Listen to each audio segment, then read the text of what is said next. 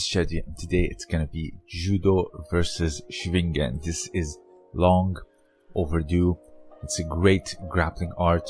I'm gonna try to cover as much as I can with folk style wrestling. So this one, in my opinion, it's one of the best that I cover. So today it's gonna be, like I usually do, go a little bit over the tradition, the rules, and compare some techniques. So when it comes to Swiss Schwingen, the earliest record of wrestling in Switzerland goes back to the medieval era. However, the Schwingen in and of itself has no evidence of when exactly it started. So when it became a little bit more of a sport, it was at the beginning of the 19th century in the festivals. So the activity that was between the farmers and the shepherds leaked into the masses, and it became a national sport. And finally, by 1895, the Schwingen Federation was established. So when it comes to the tournaments, you have these 12 diameter circles, all covered with sawdust. This is not sand. It is done and prepared so people will avoid injuries. Of course, the matches have 3 referees, 1 in the ring and 2 that are outside. So the rules are, you have to put someone down for 10 points.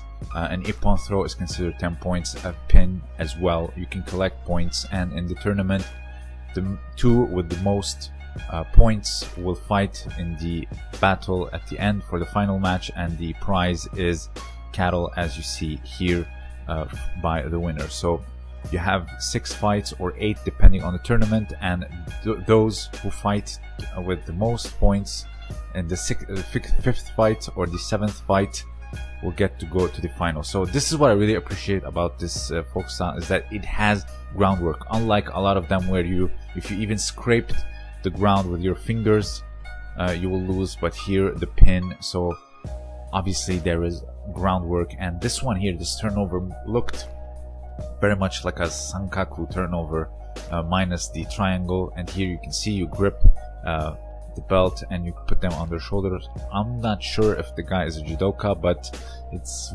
very much like housing has turnovers, or the yoko sankaku that we do in judo. But again, I'm not sure if this has been discovered by them at the time, because it's not a triangle per se, but the turnover, the body positioning, etc., it's very much like a sankaku. Another great example of modern sankaku gatame is Daria Bilodid. Here you see she stitches it before she even turns around, which is really good and really creative. She comes in from the side rather than from the front, which gets her more chance of stitching the triangle. So now here you can see, let's see some throws. This is obviously a sukuinage from between the legs, and then you turn them over, or what people call te guruma.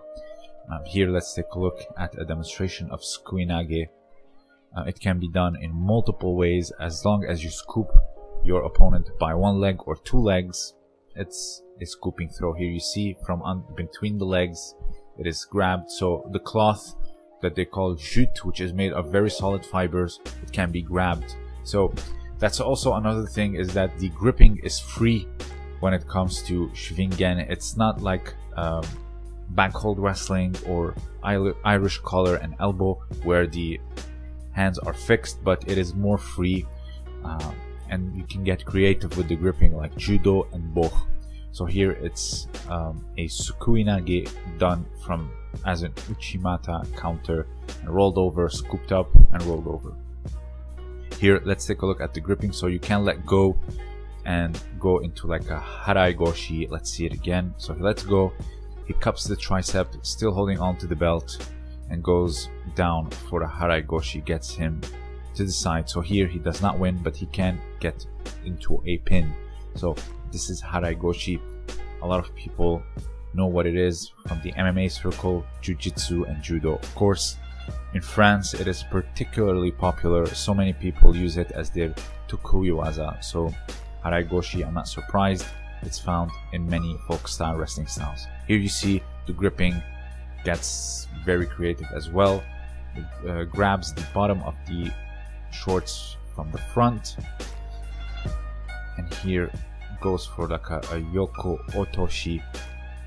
It's brilliantly done, laces the hand, and then gets them down. So the way he laces the hand can also be done to the back, which can be considered a Tani-Otoshi. So, but going to the side and blocking with the leg, putting it on the ground, is none other than Yoko Otoshi. So let's go into the pinning. Pins are obviously gonna be very much in common with judo as well, since the human body is one all over the globe. Here it's kuzure, kami, shiho, gatame.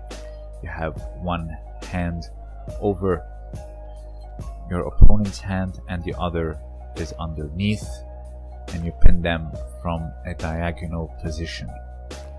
Kuzure, kami, shiho, gatame, as you see here written on the screen. It's very effective and it's one of the hardest to get out of, and also you can easily get submitted from this position, from like a paper cutter choke or juji jime. Kuzure, kami, shiho, gatame. Now here, how he's holding the arm and the torso, it's kuzure, kesa, gatame, but instead of underhooking the arm, he is gripping the torso, wrapping it with his arm and pinning the other arm the same way the judoka is doing here. So kuzure, kesa, gatame, again, it's very easy to pull off, and at the same time it's very hard to escape it. Now this one here is your ko uchigake, brilliantly done. Did not get to score 10 points, but finished here into a pin, kuzure, kesa, gatame as well. Let's see it here in competition in judo. Brilliantly done, but you have to have very good control of the upper body and hooking the leg from the inside or hanging your leg from the inside. Gake means to hang, comes from the verb kakemasu, to hang. You can hang a painting, kakemasu. So this is mainly it. There's obviously a lot more techniques present, but in terms of the wrestling style itself, it is amazing. There's a lot of groundwork they practice, and also a lot of good throwing and gripping tactics. So it's a very rich wrestling style in my opinion, and it deserves a lot of attention. Schwingen comes from the verb swing, and I'm glad it is a very present sport being practiced and having festivals around it. It did not die out like other folk style wrestling. So if you have anything else to add, please let me know down below. This was Chadi, and thank you for listening.